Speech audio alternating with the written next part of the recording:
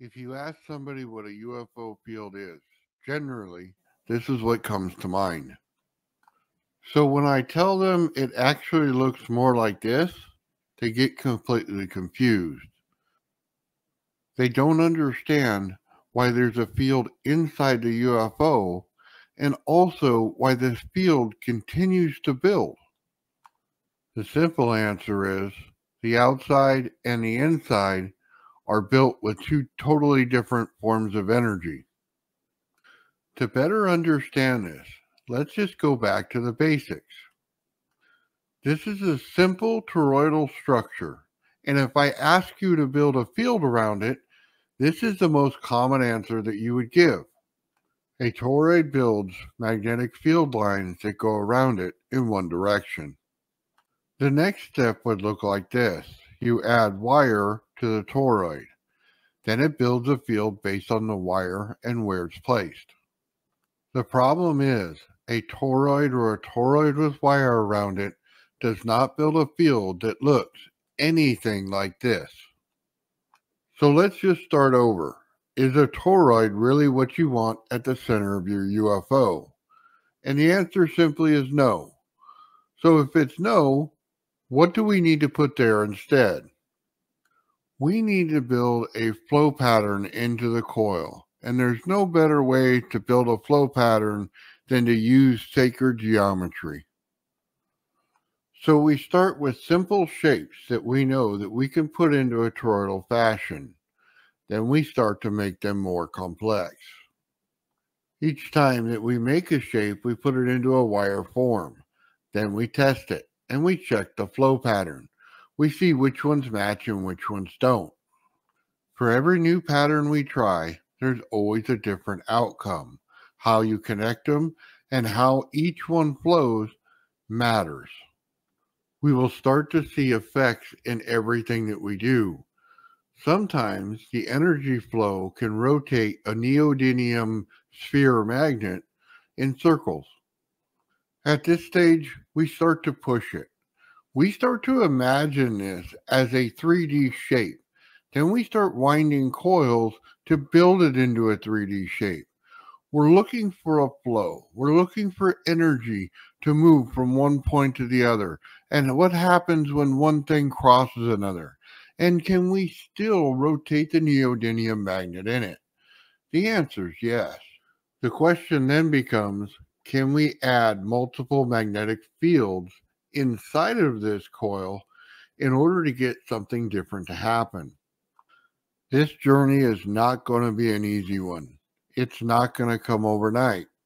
It's going to take a lot of time and a lot of patience and a lot of practice to get it right. Every single coil you build is different. Every single one has a different outcome. Every one of them creates a different field geometry. It's going to be important to log every single test as you do them so that you can refer back to the notes of the video footage that you took of each single test. This is not an easy task. It will take a lot of time. Please be patient, but the understanding at the end will be completely worth it. But once we have our field coil and we start to understand what it does, what else do we need to put into this device to get us our field flow? Because just this coil as it sits is not going to do it without adding certain effects to it. As we look back at our UFO structure and how the fields are built, we also have to realize we need different types of energy. We're going to need a magnetic field, and we're also going to need a static field. Let's start with the magnetic field. We can use a Tesla coil in order to create a magnetic field on the outside. However, the standard Tesla coil has a weak field that comes out of it. We need to strengthen that or thicken the field. The only way to do that is to rotate the Tesla coil. Now, at this point, I know what you're thinking. We could just put a wire on top of our Tesla coil, spin it. Okay, guys, we're going to pause it right there. Oh, Joe just disappeared. We got a special guest in today. We got Joe in here with me, and we are live. So when he pops back in, we'll talk to him. Oh, there he comes. Joe, you popped out for a second. There you are. How you doing, man? We're talking a little bit of UFO theory, a little bit of coil theory. What are your thoughts so far? I mean, first off, I love the video that you put out. I mean, you and I had talked about, some of these things, on the side, and then also on our last chat. And even though I had a pretty good understanding, having those visuals, that really, for me at least, elevated it, made it, way more digestible. Yeah, and especially love the part that you were talking about, the sacred geometry. Oh, yeah. And I think that that's one of those critical components here. What immediately came to mind for me was, the esoteric saying of like squaring the circle. That's kind of what you're trying to do, square the circle. So pretty neat. Well, if you've ever seen Gerald's coil, it's doing the same thing. He's putting different geometries into it, along with this beautiful, like, I want to call it a star pattern, but I don't know if you can exactly qualify it as that. It's like multiple stars on top of each other, if you know what I mean. And it's just, it produces different things as you make each one of those patterns an individual coil. It changes how each thing works. Right. And that's first of all, I mean, it's mind blowing, but it also does make sense, because it's not only the direction of the flow, but the interactions based on the pattern itself, exactly. Which directly ties into what we were talking about the last time, about it's not so much, whatever one component's doing, it's the interaction between the components that, have the ultimate measurable outcome. Yeah. So let me answer this question right here. Okay. Classical times 2, those fields cancel each other. So here's the thing. We're creating a static field. So that's one field. Then we're creating a Tesla coil field. Because they're both DC, they can interact with each other. However, because they're created completely differently in how they work, they will never cancel each other. They can overlap. So you can get the static field to go outside the Tesla coil field if you don't make the Tesla coil field strong enough. So they don't cancel each other out. But the whole key to this whole thing is rotation. If you don't have some form of rotation, you can't thicken any field. And you won't get the static to push off fast enough. It'll create a static, but it'll take forever to build. You want to build it right away. So you need it to rotate to throw it out. So hopefully that answers your question there. So, okay, Joe, you ready for a little more of the video? Yeah, sure. All right, let's go. Ion wind will spin it around and we'll get a rotating Tesla coil. However, that's not a rotating Tesla coil at all. That's usage of the Tesla coil that expels energy out but doesn't give us what we want. We physically need to turn the Tesla coil. In a standard Tesla coil, just sitting on your table, will produce energy that looks like this. You get the energy flow pattern that goes around in a circle. However, in the center, you will also get the Tesla coil ring. It is a very distinct looking sine wave. You will see it build up and disperse energy. That's where the energy comes from. Okay. Do you guys see that right there in the center? That wave right there? That's an unmistakable Tesla coil ring right there. That's the exact ring sign that it makes right there. It's small, builds out, and then goes down to the outside edge and then explodes out. That's what it's doing right there. Now, this diagram didn't, or excuse me, this video didn't show you exactly the perfect one, but it's close enough where you can start to recognize it. So I just wanted to make that distinction here so that everybody understands what we're trying to do. Now, the energy being produced, the last one, when you see the Tesla coil and the thing on the top and it spins, the reason you never want to do that is because you want the energy to build. if you use the energy as ion wind, it never builds. That's a problem. You never want that Tesla coil hot. So the explosiveness that comes out of the Tesla coil, you don't want. The resonance in the Tesla coil is exactly what you want. That's what creates your field. If you start to use that energy, it's wasted. And that will explode the whole thing and make you start all over.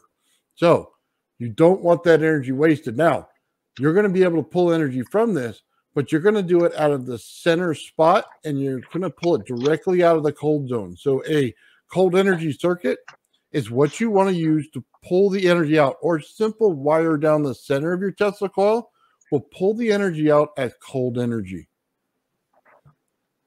What do you think, Joe? I think that's totally understandable, and you know, as far as like you know, the center point of it all, you know, that we were kind of talking about, that 0 point that it creates, Yeah. you know, that's kind of critical to that static field. That's the secondary result of you know, this field pattern. Exactly. All right, let's play a little more. It accumulates in the coil and then it bursts out the top. As you can see in this, we see the ring right in the center. The Tesla coil doesn't put out necessarily lines of energy. It puts out a field bubble. However, in order to thicken that bubble and put it around our UFO, we have to rotate it. You have to continuously start new field lines every time that it goes around. Therefore, it'll make the whole thing thicker. That's the only way to get a proper bubble around our UFO. Besides the field bubble, a Tesla coil provides a longitudinal wave. This is going to give us direction in our UFO. It's going to say whether we go up or we go down. As many of you have already figured out, a regular Tesla coil configuration is not going to do that. We are going to have to build a bipolar Tesla coil. We also need to change the orientation that a bipolar Tesla coil is normally in. Again, we're looking for the field energy to go north and south. Now, I just want to stop it right there so everybody understands this. When you turn the Tesla coil on its side, it will create a transverse wave.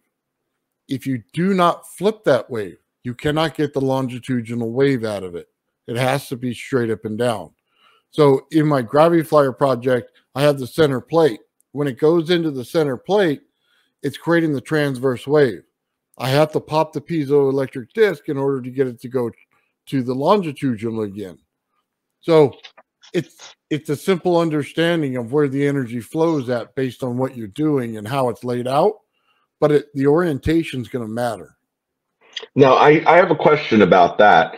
Go ahead. With that center plate on your flyer, does that appears to be just like a circular plate itself, right? Like it's right now. If you were I had mentioned this to you kind of on the side, but if there was to be a hollow in the middle of it, are you still going to be able to achieve a same effect? Like, no. Okay, so that has to be flat like that. So hold on. There's two ways to look at this. And the first way is if you have the center plate in it, right, you're going to get a field generator. So it's going to generate a field on the disc above it and the field on the disc below it. And it's going to generate a field based on the center plate. Okay. So if you put the center plate to a Tesla coil, it's going to hold in the field of the top and bottom fields, you know what I mean, of the static electricity. Now, can it be dished in the center? Well, see, hold on. I'm going to finish answering your question before we get on to that. Sorry. If I put a piece of plastic in the center instead of a piece of metal, what happens? Then the plastic deflects the static electricity to make it go around like this, right? But then it charges up and down like a capacitor. So you're now, it's trying to go to there. It gets deflected and moved around. So deflected and moved around and goes up. So it looks like an onion on the top and onion on the bottom. So there's two different ways to build this in order to get the fields. But in the classical configuration that we think the metal plate's in the center, it's a field generator. When you put the capacitor type with the plastic in the center, then you get the different effect. You get a different lifting effect, which is more of a pure lift than the first one is. The first one's more like a field generator. Okay, what was your question again? I mean, the question, I mean, it kind of skips forward in the video as far as that is concerned, but it's more about the, you know, stability and controllability, you know, functionality that would ultimately come about, you know, and overcoming that obstacle.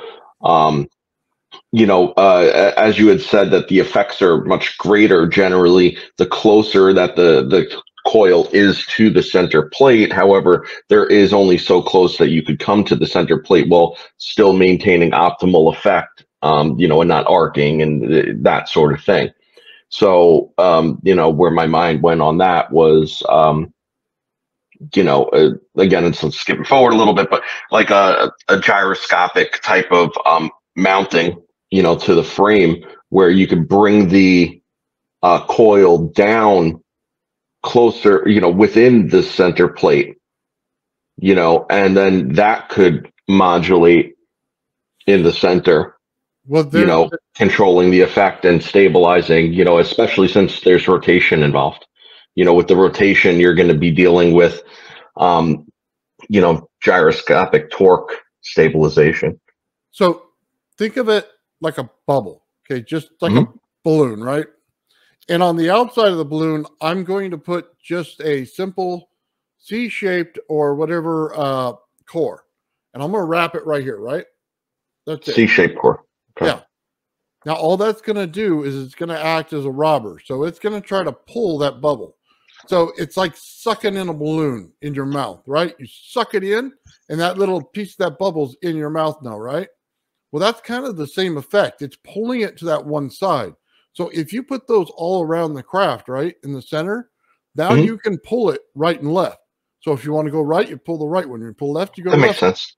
So you can get field directionality. control. Yeah. And then again, the Tesla coil will give you your up and down motion.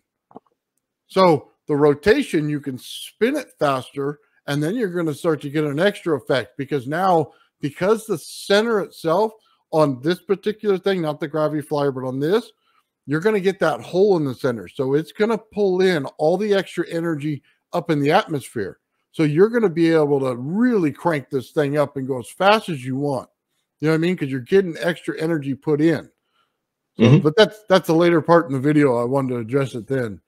But hopefully that answered pretty much your question. No, it does, and you know, it's like the more than one way to skin a kappa, which is best sort of situation, you know, and that definitely makes more sense. You know, the less variables, the less failure. So yes, exactly.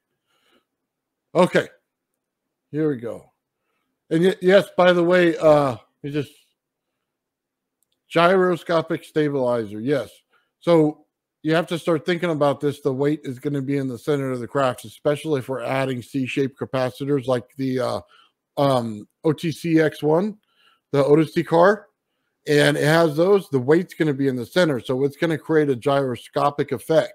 So it will flow, you know what I mean, and stay right there. It won't go, you know, cattywampus on you. It's going to stay like this. It's like simulated gyroscopic is kind of what it is. It's modulated, simulated. Same effect. The weight's going to be in the center, so it's going to stay in the center. That's basically the way I see it. So, and the magnetism is going to be strongest there as well, no matter what you do. So, okay, let's go on a little bit. That means it has to stand straight up with the coil in the center. Now that we have a better understanding of how the outside magnetic field's built, now we need to look back at the static inside field that needs to be built as well. This is an ion thruster. As you can see the purple in it, it's making ion wind. The problem here is that it's using the energy. The energy is being transferred. Okay, I have to make this a very clear point. You do not want ion wind. Zero ion wind. This thing has to build static, okay? So the point before you see the purple, even at night, you have to have it in static form. So you're going to create a charged state, not a state where it uses the energy. You never want to use this energy. You want it to build. So what I mean by that is you get the center, right, of your UFO like this. You want that to build energy, and you never want it to stop. So every time an energy comes out of your center coil, it goes, right? But you still have the fuel coming in, basically. So you still start creating more, and another one, and another one, and another one. You haven't taken your foot off the gas yet. So you're still creating more every time it goes around. It's not one field created around and you're done. No, it's start, start, start, start, start. It's continual doing it because it's breaking off. It's breaking off into static electricity. So it's filling a room. It's filling that void inside your craft. So you're compressing it as well. So if you don't do that, you're using the energy before you start. And that is a big no-no. It's an automatic fail.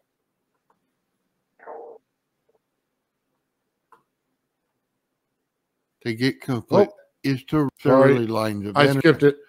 You need to lower the amperage. You can see the purple in it, the energy. The energy is being transferred into light. It's also being transferred into ions. Therefore, the energy is being used in this process. We need to lower the amperage on this energy in order for it to become static energy. If you do not do this and you do not understand the relationship between frequency and heat and frequency and amperage and voltage and frequency, this is going to be a very hard task to pull off. If you do understand the relationship, then changing this plasma into a static electricity should be the easiest thing in the world to do. Now, okay, Joe, do you understand how to switch it? I think this part's a little difficult for me to follow. I mean, I understand the interaction and the static field with the plasma, but it maybe not how to switch it. Okay, so if you take your circuit that you build, right, and you want to add more frequency, what inevitably happens is the voltage will go up and the amps will go down. So you're going to create less heat and it's going to be more of a flow. Just makes sense, right? It does. Yeah. I have a lot of commentary on that, but I think we should get through the video because, like we started talking about last time, I kind of see things like as a very unified whole, and there's a lot of parallel to like, Bentov's 0 point. And, that I could actually bring up that might be fascinating and actually maybe help, No, you got it. We'll get into that. So for sure. Let me just finish so everybody understands. If I bring the voltage too high where I have less than milliamps, I get a static field. I'll also get a charged state. As soon as you put it on paper, the paper sucks to the table. Okay. That's the way a charged state works. Okay. It's like static cling. Now, if I raise up the amps, I bring up the heat level, which brings down the frequency. So it's a flow.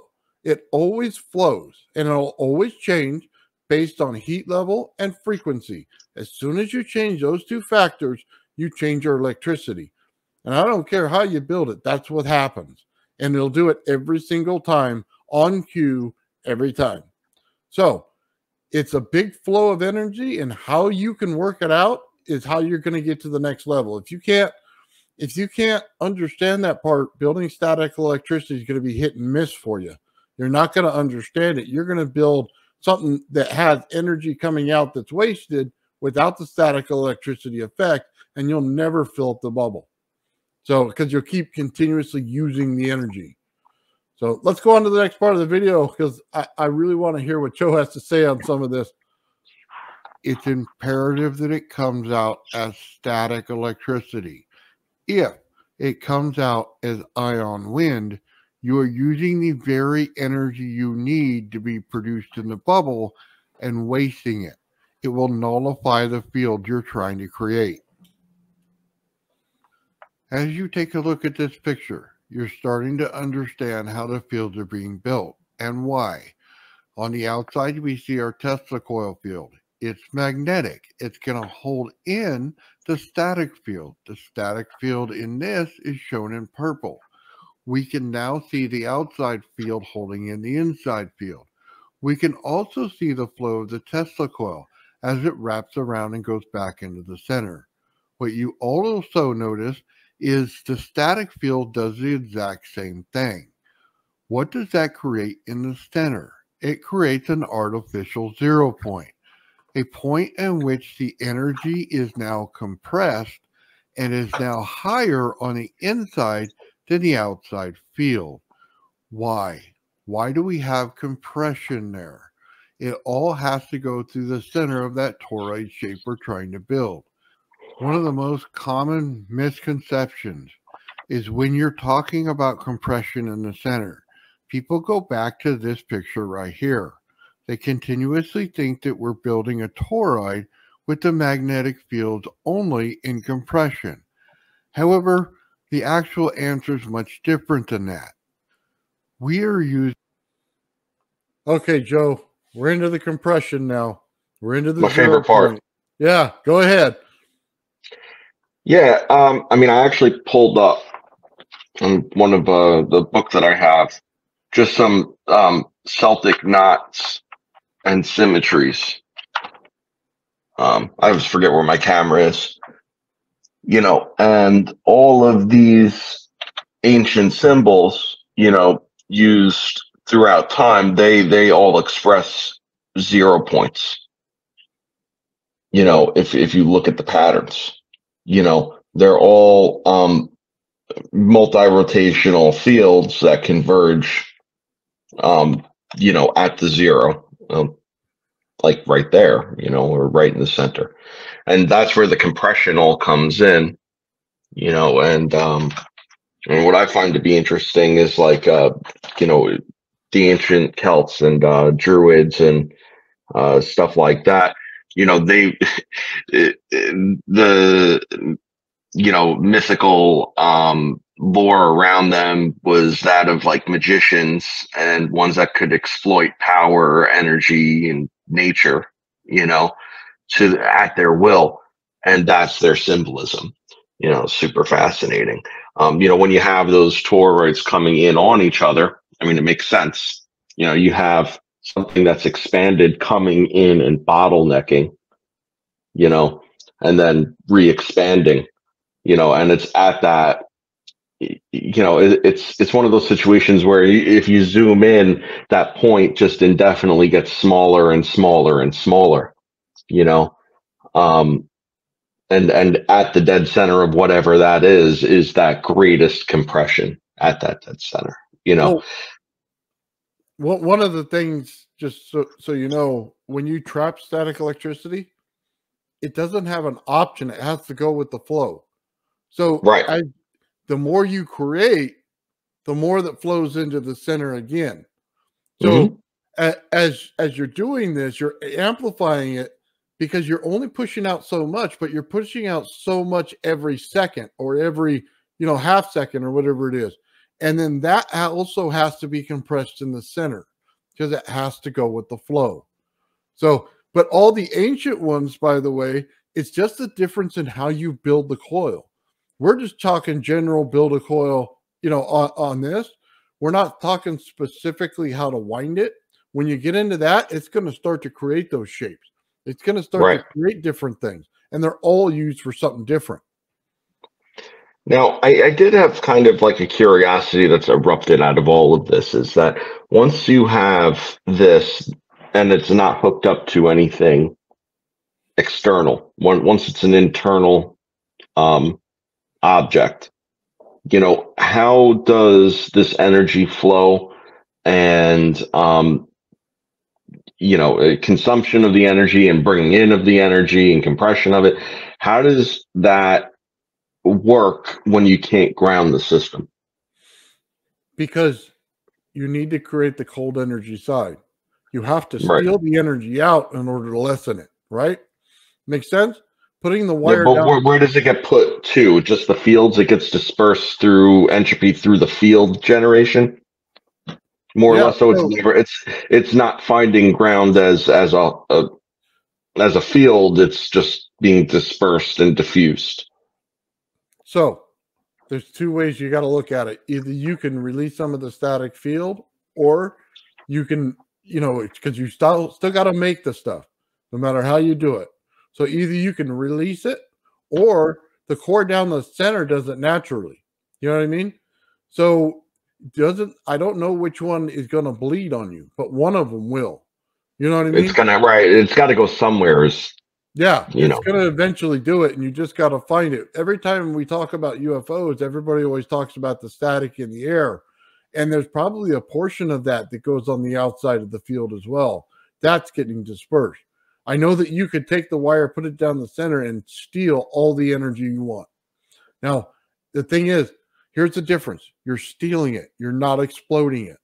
Because you're not exploding it, you're not using it. You're not creating ion wind. You're not creating these other effects, right? So that would use it. We don't want to use it. We want to steal it. So creating that wire down, it just takes it away from there and pulls it out. If you ever see the cold side of an energy circuit, the hot side stays on one side and is constant. The cold side pulls it from it and stays on the other side and creates the flow. So that's the exact system you want to do. Cold energy. You're pulling it straight from the center and you can use it at any Now time. this just sparked something for me that I don't want to say like I fully understood what it was, but I see a relation here.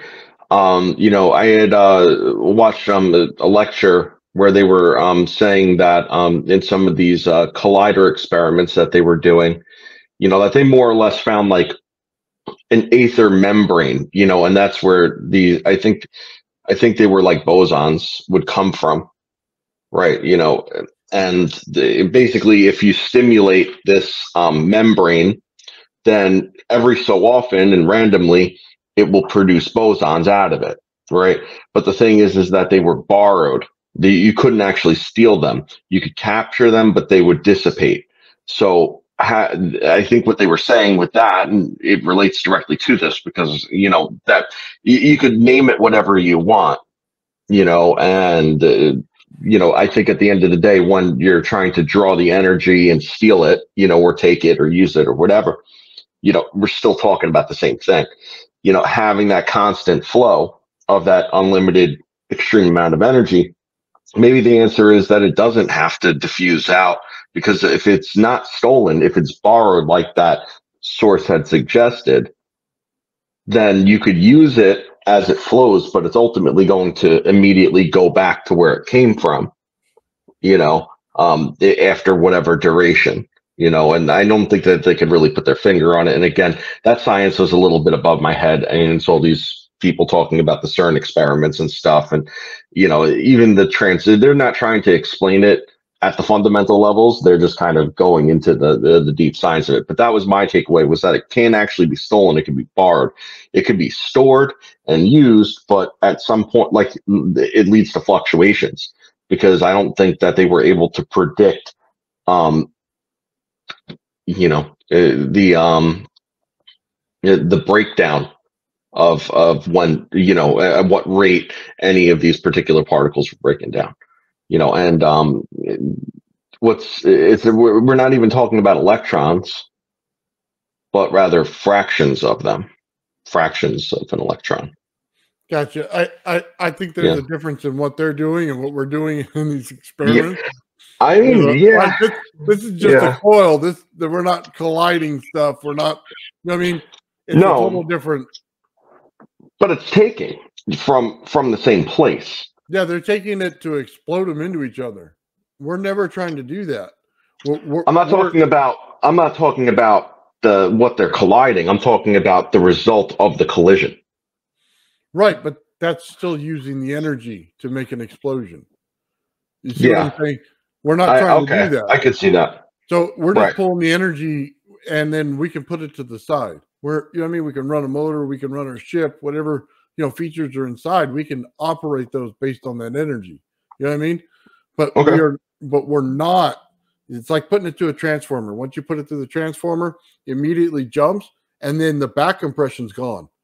So if you ever notice they put a transformer in right before a full bridge rectifier, there's a reason for that, because it'll push back on it, and it can't push Okay. the field back up. It continues to have to flow one way. It's like a giant diode in a way when they put in that transformer, even if it's the same to the same.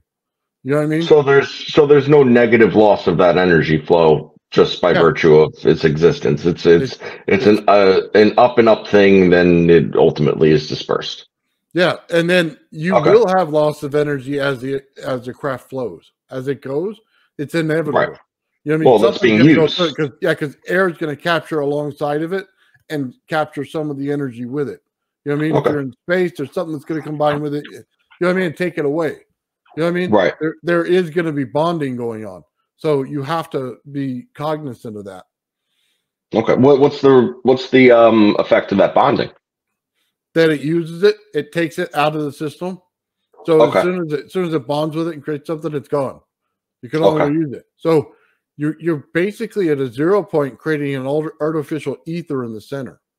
That's what you're doing at the very crux of it. That's it right there. Okay. You're creating that. So just like an ether, it's going to create certain things. You know what I mean?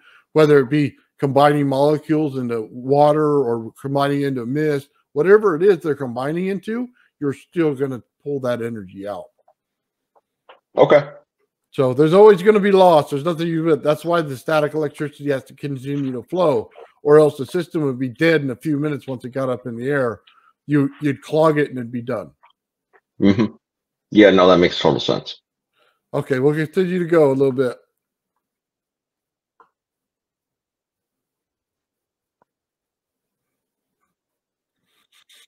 Oh, sorry. One field, then create another field, then create another field. It's continuous. If you look at the field, it looks like a bubble, but it's actually not. It's a continuously new field that's being created all the time. That happens in the outside field bubble by the Tesla coil, but it also happens to the static electricity in the center. Static electricity is airborne. Therefore, it propagates in the air. It does not stay as a field around a coil. You are building energy in layers, continuously flowing out of your coil setup. As we go back to our UFO again, we can...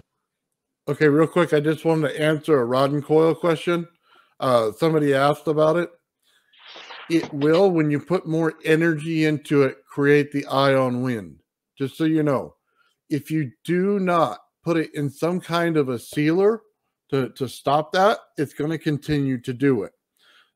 Ben himself, Ben's in the chat, he's created ion wind out of his. Now, it's the same thing with Gerald's coil. So you have to watch it because the coil wires are so close. You cannot have an anode and a cathode connect because that'll create ion wind. They have to be where they cannot connect to each other. They have to be away from each other. So resin would be one of the things that you would put in there in order to stop it.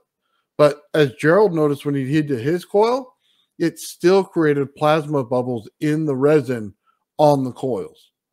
So we'd have to come up with another material that's stronger than that. But just to get it running, resin would work great.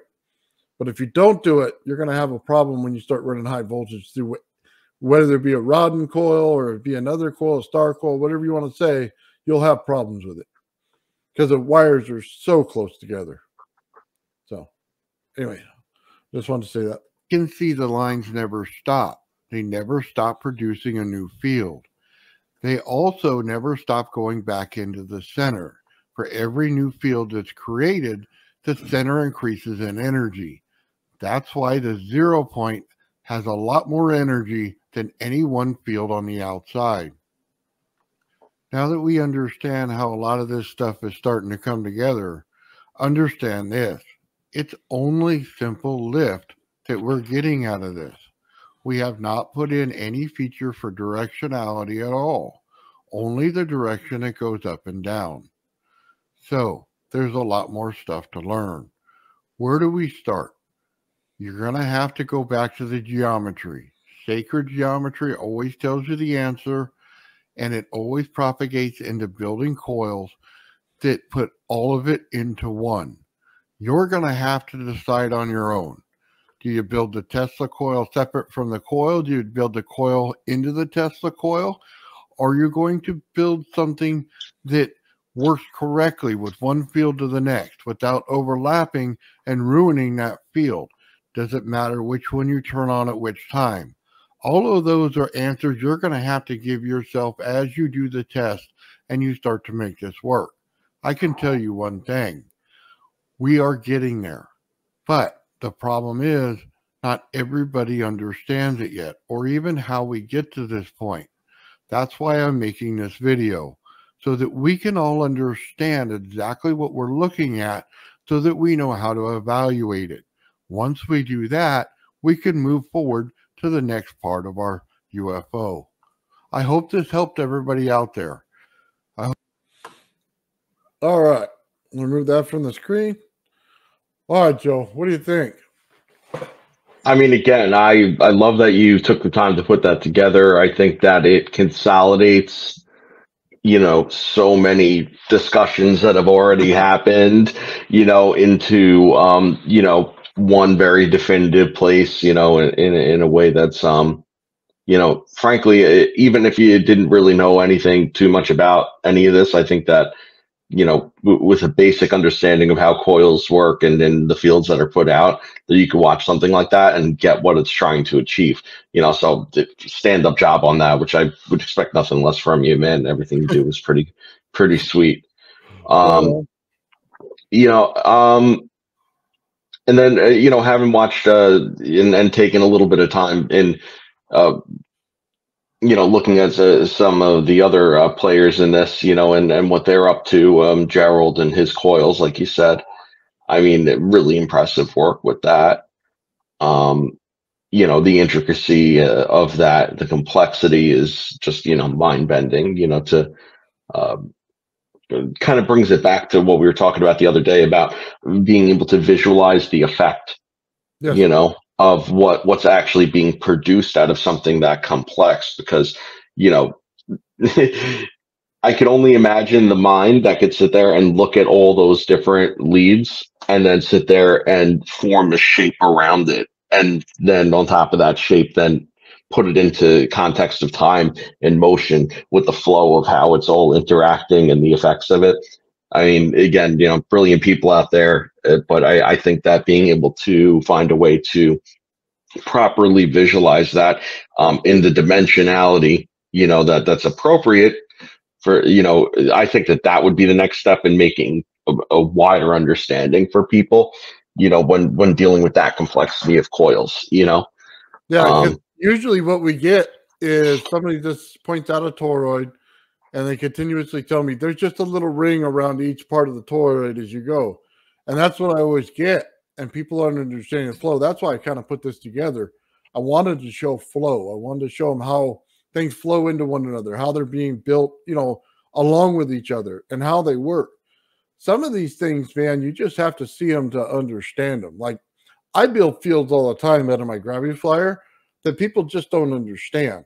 Like, they tell me they understand them, but they don't understand a rotating Tesla coil because they don't ever see it. See, that's the thing. You could take what you're trying to achieve with that, just to kind of put it into like an analogy, maybe, if you think about like surface tension of water, and how you could ride a bead of water on top of the surface of the water, when you're dealing with some, interacting fields, that's sort of optimal, is that surface tension type of flow. So when they come into each other, it's not that they're not interacting, but realistically, you want them to ride with each other and work, not be fighting one another and not be intermingling all too much, but rather just kind of working off of each other, being optimal. That's one of the things too. People keep thinking if you put it in there, then they cancel each other out. Like the energy that goes into the center, they keep thinking you cancel it out. But the thing is, it doesn't. It builds. It just keeps compressing. It keeps compressing until you have this massive amount of energy that stays in there. And that's one of the common misconceptions of this, because they keep thinking magnetic coils. they don't put it into the fact that we're doing static electricity. It never really crosses their mind. And by the way, right here, I just want to answer this question. When we do Gerald's coil, okay, it's going to become very apparent what I'm talking about. That's why I'm doing this before he does his layout on his coil, because every single one of the factors I talked about are in that coil. That's what makes it so special. Every test that he does, everything that he does, that big coil he's got, complete geometry, completely building fields. The only thing is does he have enough Tesla coil in there to get that longitudinal wave? Because he's creating two coils that actually interact just like a Tesla coil. One resonates the other, and then you get basically a third thing. So if the inside matches the outside, what you're going to get in a Tesla coil is the actual frequency will drop. And that's exactly what he gets in his center. So it kind of, is there enough of each one in there? And that's what we got to find out. But does it create all the special effects? Absolutely it does. Right. That's not a 0 point. That's an offset, which is a different effect entirely. No, he's got a 0 point in the thing. This is 0.2. Yeah. Yeah. Oh, yeah. And it's more than you would think. I don't want to give away, what he's going to do, but I'll just say it's probably maybe 100 times more than you ever thought it would be. Is That's the awesome. amount of energy in the center than you would think. So there's all kind of implications for that, but right now we're just keeping it in the context of UFO theory. So, well, yeah, if I can, before we get too far in, because it's UFO theory, but it's also that one thing that came to mind about that 0.2. Because I mean, it's my opinion. Again, says it right next to my name, community idiot. It's I think that 0 point is probably one of the most. I mean, it's critical to the system. First off, I mean, that's needless to say. It's the critical factor. And I think that a lot of the concepts around the 0 point being all in the same, I think that they access the same energies. When I was looking at, and I brought it up the other day, but like Bentov, when he was talking about consciousness, and then he's talking about, brainwave frequency, he talks about high frequency, low amplitude.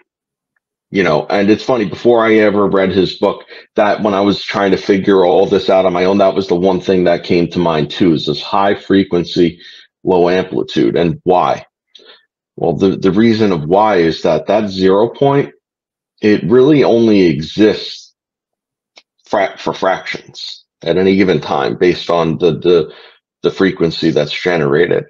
The more the frequent it is, and the lower it has on travel, the longer that 0 point exists, in hours, time, space. Like objectively for us, it may seem like it's just there once it's there because it's the results of it are, but it's kind of just blinking in and out of existence is, the reality of it, I think. So that's where that high frequency, low amplitude, can be exploited, Well, I think the field gets bigger. And the reason I say that is not so much bigger. It just stays about the same size once it's built. The thing is, if you take out the rotation on the Earth, it would cancel out every field we have. It would be zero. Mm-hmm. It would be absolutely zero. It'd be nothing. Without that rotation, it works on so many different levels. That's what people have to understand. It's not just one thing, it's everything. And that's why people don't understand it based on a regular Tesla coil and a rotating Tesla coil, because they function different. You know what I mean? In the actual absence of all the forces, there is no, like, it's not suspended, matter or anything like that. It would just fall apart. Yeah. That's what it boils down to. It would disappear, and it would disappear into nothingness because there's nothing to hold it all together. The entropy would kick in, and then it wouldn't matter because there's no force left to consolidate any of it. So then it would just cease to exist. That's it's right. Fascinating. And that is that center point, though. which Yeah. is where it's scary, sort of. But that's perfect for UFO building because you want something that when you park it, it ain't going to try to ride off on you. You know what I mean? Absolutely, sure, and it's controllable, which is even better. Yeah, because you could control the amount of energy going in there based on how much of each field you build. You know what I mean? So Yeah, that's also cool as well, because if you want to up it up, you know what I mean? Just throw some more energy into it from the storage, and man, you're starting to go. So that's what's interesting. When you talk Otis D. Carr, he always tells you it's over unity when it's in the air, but not on the ground. And that's because the energy also accumulates in our atmosphere and blows right through the center of this thing. So his whole machine was a frequency device. I don't think many people realize that, but it is. So well, what is it? What isn't really at its most simplest, functionality, a frequency device? I mean, everything. yeah, everything has frequency in it. It doesn't matter what you do, or else it doesn't exist. That's kind of the thing. I mean, everything's got to create some form of wave, or else it's nothing. And when they talk about dark matter out there, well, I guess that's where no frequency is. Then there would be nothing. That would make all the understanding in the world. But I don't know if there's even matter there because it would just be a dark point in space. You know what I mean? Because you can't create matter without the frequency, no matter what it is. Yeah, and that's what's weird about the whole time dilation situation that we were discussing the last time, because frequency is dependent on time, because without time there's no measure of frequency. Yeah. So it's They go hand in hand more than space time. It's more like frequency time. You know what I mean?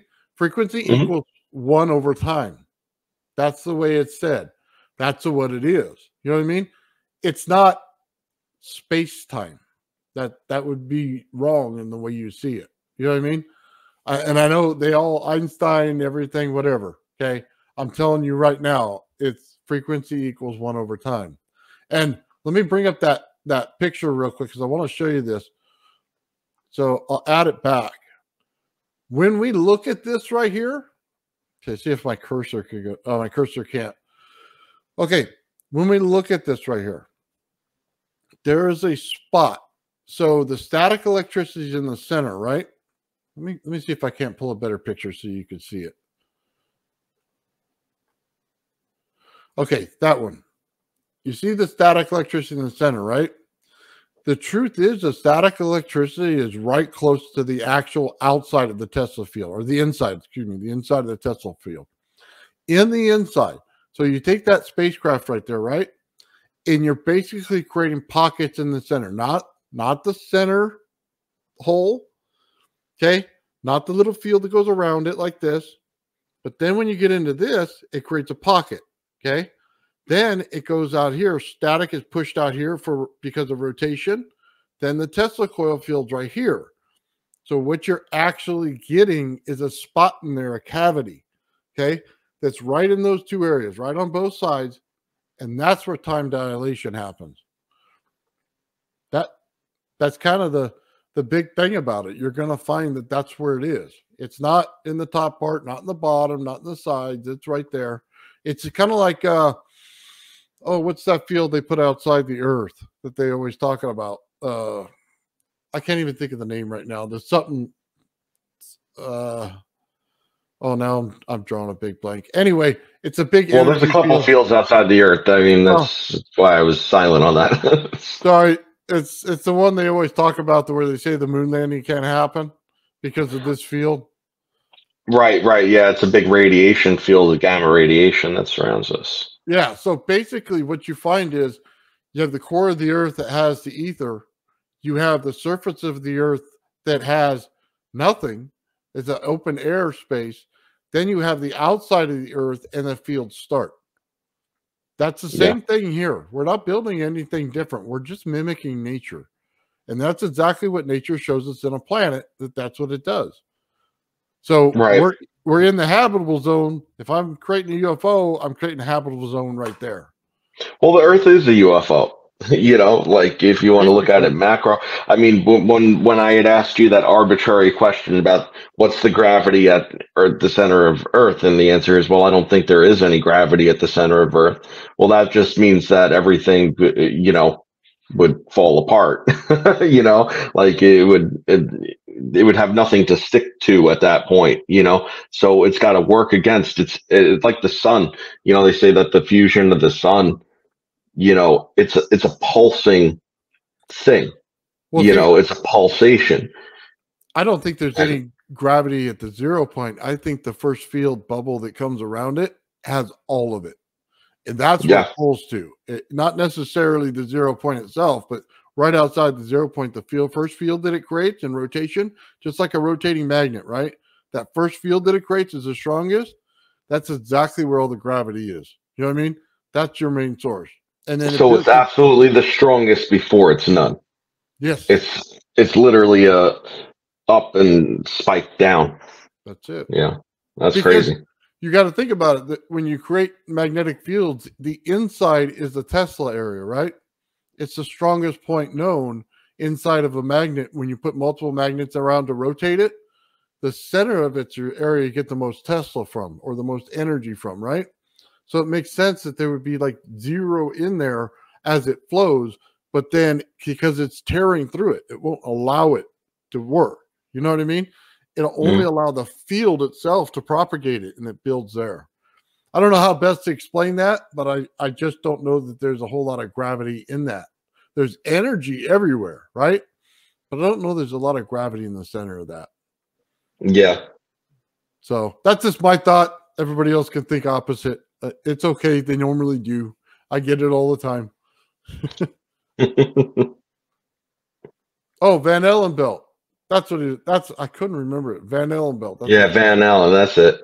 If you ever pull that up and you see the picture of it, it would look just like what I'm describing here. You see the Van Allen belt with 2 different separate fields, and then you see the Earth itself with 0 field, and then you see the inside where it starts to build energy. You start to see the energy in it, just like we're talking about here. So, yeah, I've seen Great Scott's channel. I like it. So somebody brought that up right there. Have you ever seen that channel? He talks about I haven't seen it. Yeah, he does circuit building and stuff. That's really cool. I enjoy I'll check it out. By the way, Gerald and I are going to start a channel on Wednesdays where we're going to start talking about just simple circuits for this stuff. So you have to build a Tesla coil circuit. You have to build a circuit for your star coil or whatever you're doing. All that has to be built. So we're going to start building them and showing them. So I'm looking forward to that. Yeah, that'd be pretty cool because some people just want to do it at home and they don't know where to start. So we're going to stay a little away from the theory side of it where it just looks like something that you wouldn't understand, and just go solder point to solder point. So if you want to build it, piece of cake. Just follow, you know what I mean? Follow exactly what we do and you'll be good. So let's see what we got in the comments. Yeah, go to Valhalla. Well, hopefully not soon. That's you have to die to go there, I guess. You know what I mean? Okay, you want a polarized static field? It's going to get polarized no matter what you do. So one of the things, I'll remove this, sorry, that Gerald was talking about is you can change the north and the south just by the way he changes the direction of his coil in the center of that big coil. You know what I mean? He can change which side north, which side south. So when I talk about the directionality in this, that's what's telling you right there. It tells you which direction you're going. You know what I mean? And which way it's flowing. So a lot of people don't understand Tesla coil is pretty weak when it comes to the bottom of it. I don't know if you ever noticed the circuits are always on the bottom of it and they're not affected. But a Tesla coil field goes out, right? So when I show you that shape that goes like this, it'll start to make sense to you. Why do you have it at the top where you start to get the field? Well, because that's where your breakout point is. You're interrupting no field with the field. You know what I mean? So it kind of tells you it flows around just like that. So it's kind of interesting when you get into each part of it. That's why I built every single part. You can see behind me, I got Tesla coils. Well, excuse me, this side. There's some over here on this side. I built a lot of them. So, maybe you can help me out with the name of the propulsion system I'm thinking of, but it's like some kind of like hydrodynamic magnetic propulsion system that works off of that same exact concept, of opposing toroidal forces. Talk about Stan Meyer's work, or is it something different?